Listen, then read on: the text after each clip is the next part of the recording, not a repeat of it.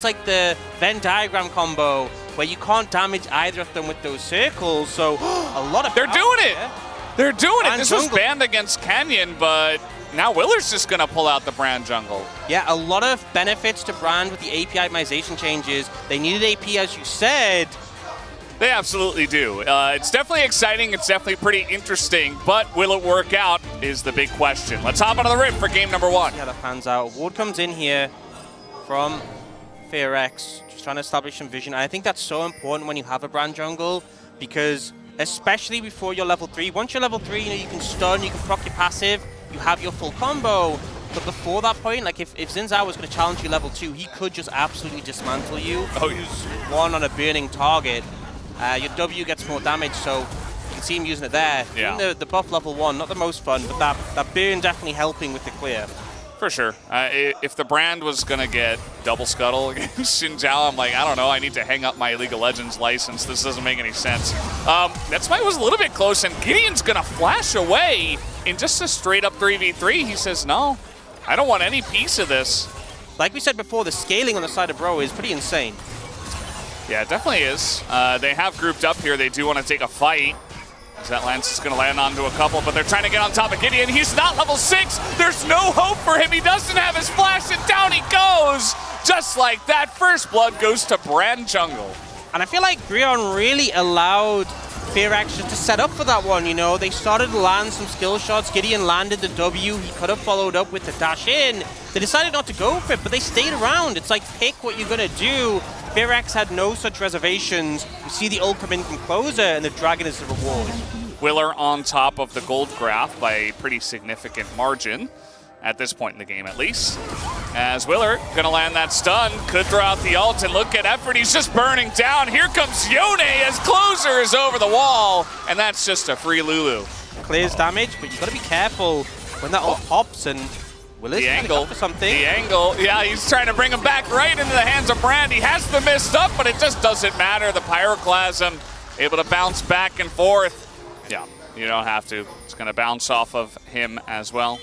Already has that cooldown almost back. Effort this time, he's just trying to get away. He doesn't have his flash yet, and that is a nice Crescent Guard to help save as now.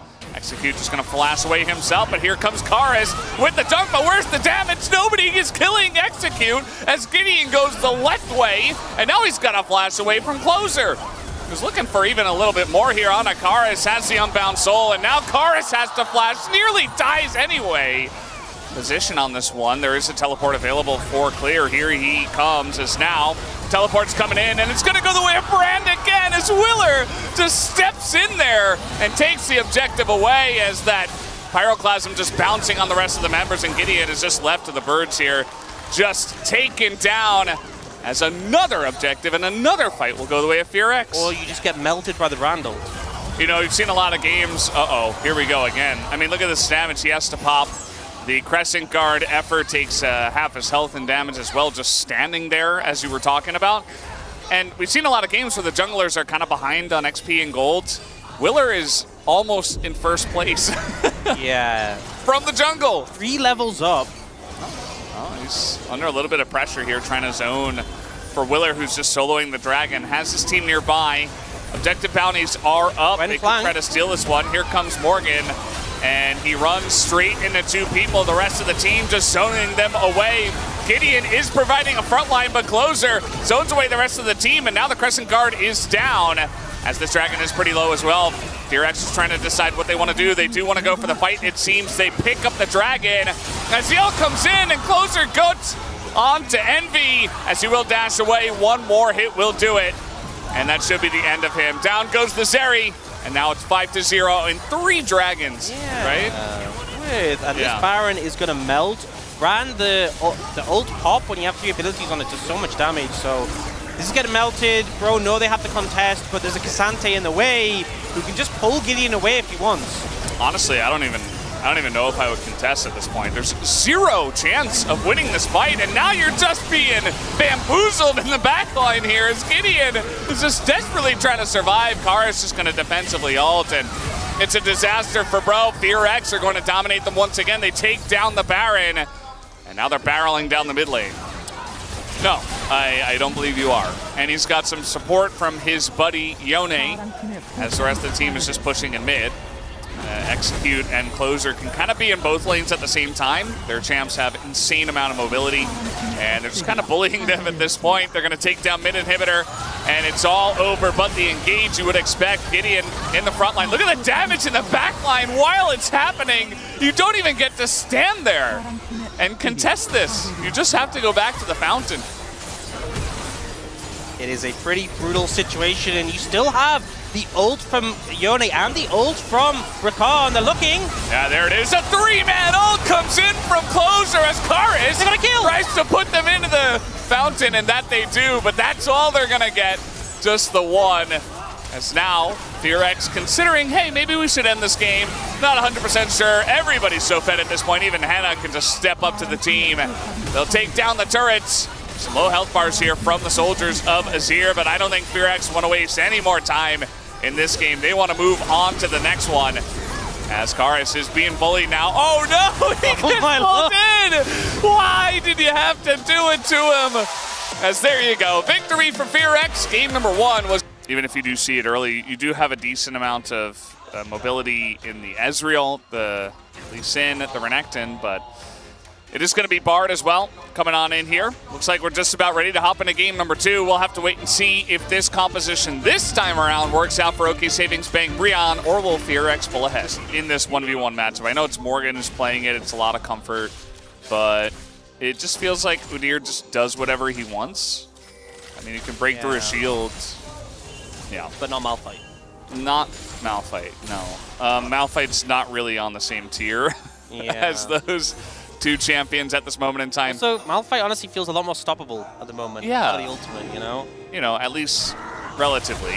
As we are going to get this route here on an Envy. He is playing Ezreal. He says, instead of Arcane shifting away, I'm going to take half my health bar and damage. Now, he is playing with Bard, so at least he has some sustain. That this kind of shows the trust that Henna has in his support. Because I saw the cannon getting very low on health as that trade started, and Henna gave up the cannon to contribute to the trade. So I'm not sure many AD carries would do that. He's only level 4 Wukong. They only have heal as combat sums. And they're only level 2.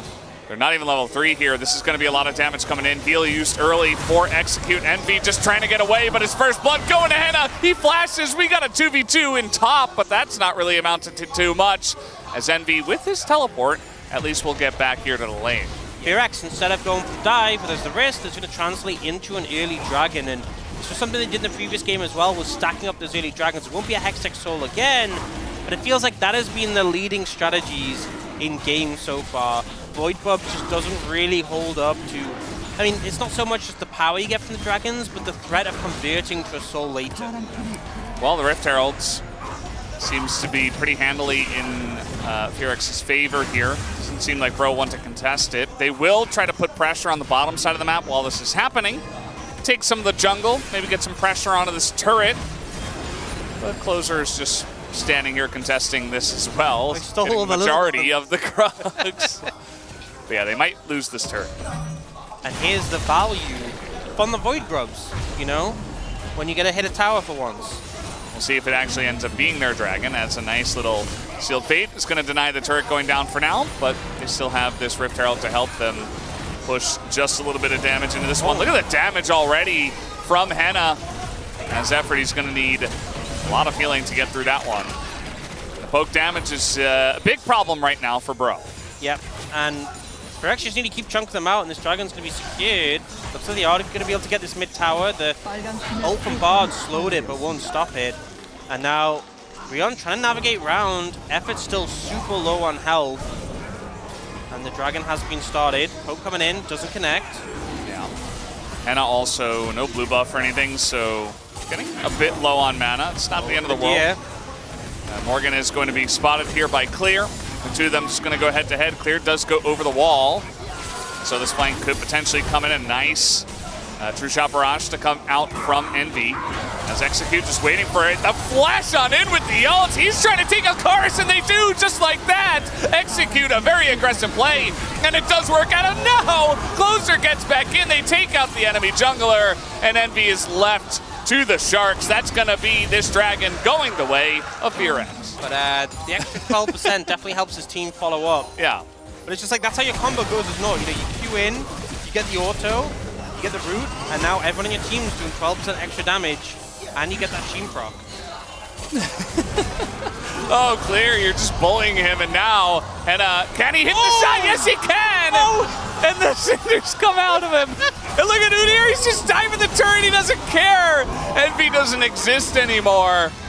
See, Ezreal just not able to do anything. The sealed fate here is just desperation. Like a piñata, he just exploded.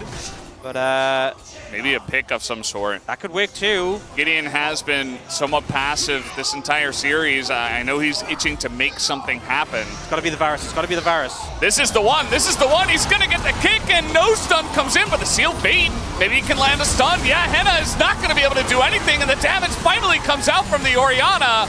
But the follow-up isn't there. Effort's getting pretty low. He's going to be taken out as cinders are flying everywhere. And I think that might just do it. Oh, a nice divide here from Closer is just going to put an end to any kind of fight here from the side of OK Brion. As Morgan is on the run, Envy is on the run. Can you run away from the Udyr? Generally not, but Envy is pretty far in there. And Willer's going to find Morgan here as well. He should win this fight. Eventually. Oh, that was slick, actually. That was pretty cool. Has he got it? Has he got it? Yeah, he's going to get it. No, he's not. Well, Willer's going to get it. Oh, yeah, I thought he got the recall. This is still going on. Morgan's still running. And I think he can just dash over this wall and he will get out. So Willer's just going to give up on it. But yeah, just another fight. That one was pretty much the best chance that Bro were going to have, though. It's still going to be Infernal Soul going the way of FearX. I think he's good. What about the other guys? Are they good too? Yeah, I think they're good. Hook here on a Morgan. That's not the target you want to execute. Though it's just going to go for whatever he can go for. Envy has to hop away as Execute will go down, but I think this is still going to be a FearX victory in the fight as Willer picks up 2 kills. A lot of damage from that True Shot barrage, and this Baron still has full health, but Henna is just hitting like a truck right now. Yeah, not connecting as many piercing arrows as I'd maybe hope, but with Jungler dead, you just have the Udyr body block the stick shots and you're good. Yeah, and he's just going to turn on to Envy here as well. Run, Envy! Oh no, run away! You're not going to get away though, as Udyr will take down 2, and he'll get a little bonus kill on Dakar as everybody is just popping like balloons. That's an ace, and I think that should be the game here for FearX. There is really just no counterplay that Brion has to this Udyr. He just charges at them, and again, you know, picking up the little the embers, but the Baron in hand, they can start to really damage Bro's base. At this point, the game is pretty much done. FA is going to respawn. We'll see if they try and end now, if they go for the reset, but it is FearX, so I don't think they fear any retaliation from Bro. FearX. They don't fear anything. And they're going to go in here. Take a look at that damage from Henna when he actually hits his piercing arrow as Gideon. Oh no. Admire the effort, but not going to get anything done here. This is going to be FearX picking up the 2-0, but they're not done yet. They want to get some more kills as in goes Willer, and Closer gets pretty low. He's hitting that Nexus, but he does pop as well. That's the 2-0.